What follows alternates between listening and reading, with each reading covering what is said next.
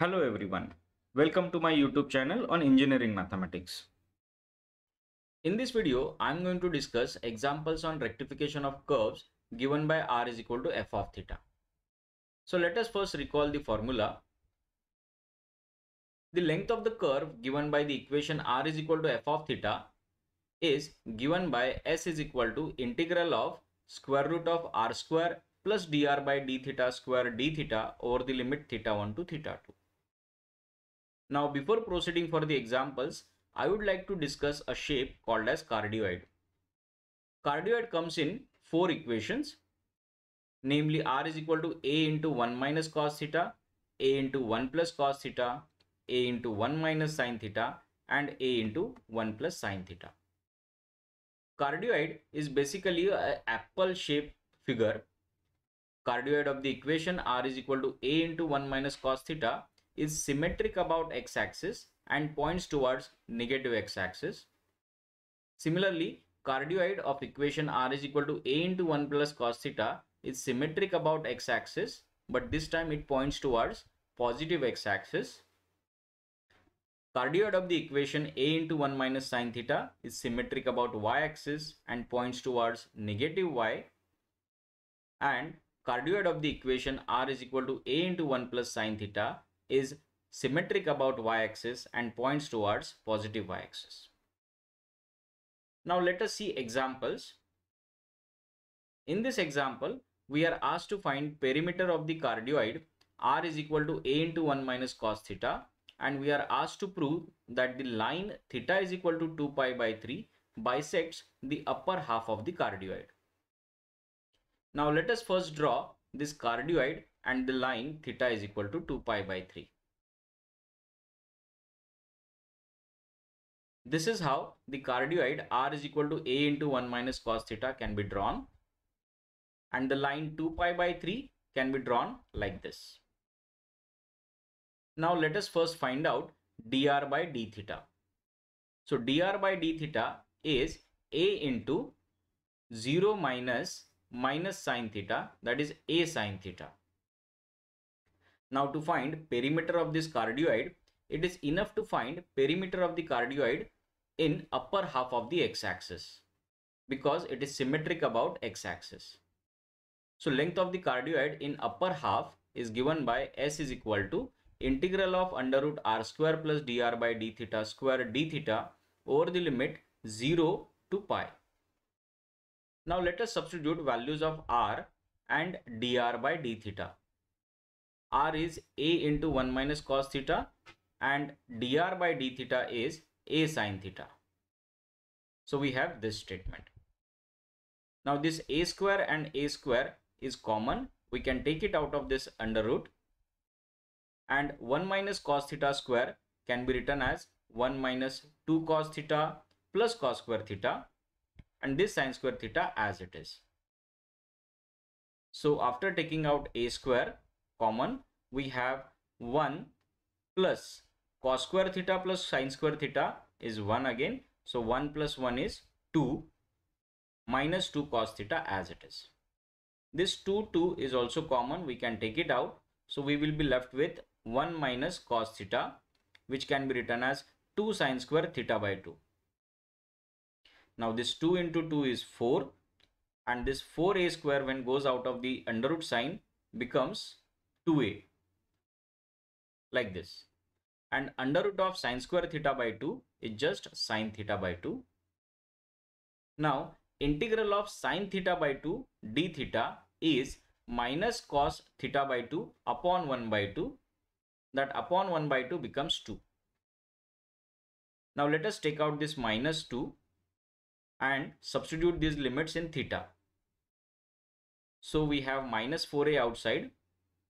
Cos pi by 2 is 0 minus, substituting lower limit 0 in theta, we have cos 0, which is 1.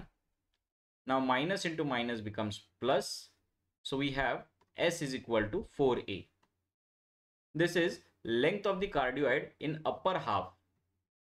So perimeter of the cardioid is twice this length. So perimeter of the cardioid is 8a. Now let us prove that the line theta is equal to 2 pi by 3 bisects the upper half of the cardioid. That means we have to prove that length of the cardioid from this point to this point is 2a, because length of the cardioid in the upper half is 4a. So let's prove this. Now let us recall that we have already simplified this integral and we saw that integrand after simplification is 2a sine theta by 2 d theta. Now since we have to find out length of the cardioid from this point to this point, that is point theta is equal to 0 to theta is equal to 2 pi by 3, these limits will change to 0 to 2 pi by 3 like this. Now let us evaluate this integral, and in that we will put these limits. 2a is constant, we will keep it outside. Integral of sine theta by 2 is minus cos theta by 2 upon 1 by 2. That upon 1 by 2 can be written as 2. This minus 2 goes out, becomes minus 4a. And now after substituting 2 pi by 3 here in theta, we have cos of pi by 3. And cos pi by 3 is half, minus cos of 0 is 1. Half minus 1 is minus half. Minus half into minus 4a is just 2a. So we just proved that the line theta is equal to 2 pi by 3 bisects the cardioid in upper half. Hence proved. Now let's go ahead for next example. Here we are asked to find length of the cardioid r is equal to a into 1 minus cos theta.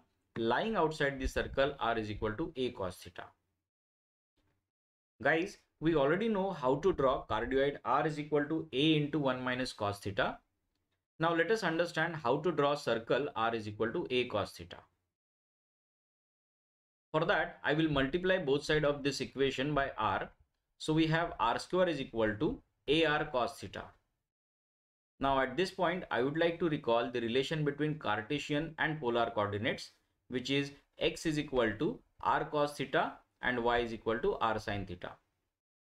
Therefore, x square plus y square is just r square.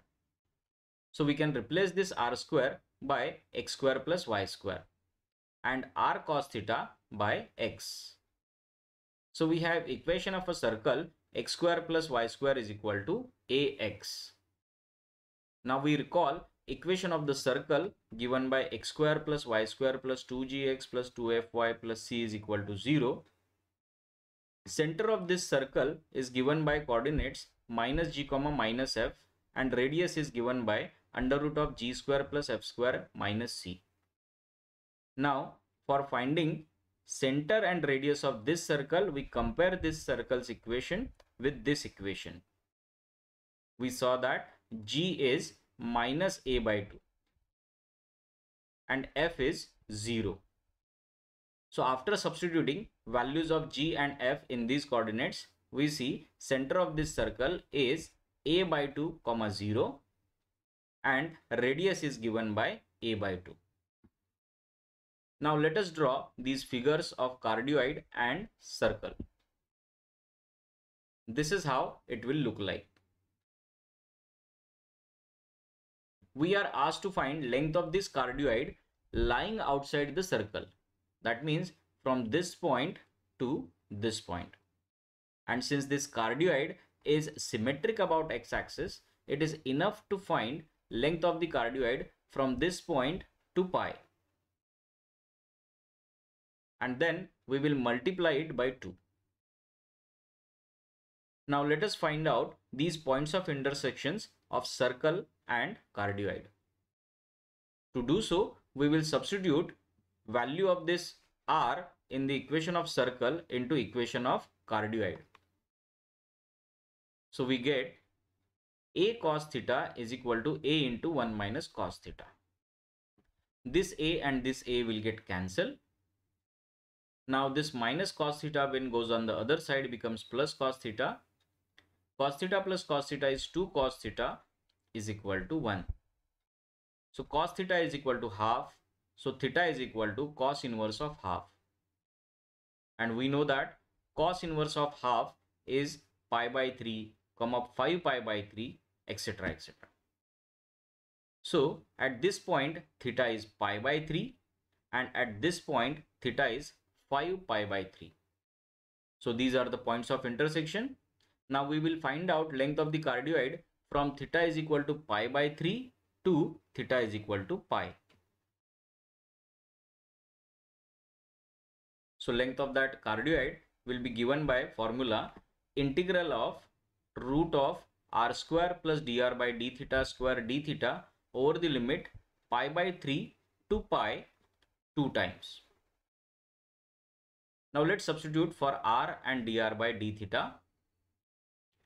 Here r is a into 1 minus cos theta. So dr by d theta is a sin theta. Then after simplification, we get this as a square. 1 minus cos theta square is 1 minus 2 cos theta plus cos square theta. This a square sin square theta as it is. This a square is and a square are common.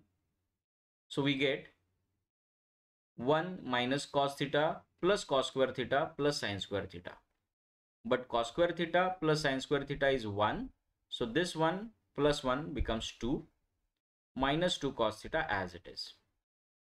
Once again this 2 and this 2 are common. We can take it out. We will be left with 1 minus cos theta, which is nothing but 2 sin square theta by 2. Now this 2 and 2a square becomes 4a square. Let's carry forward these steps.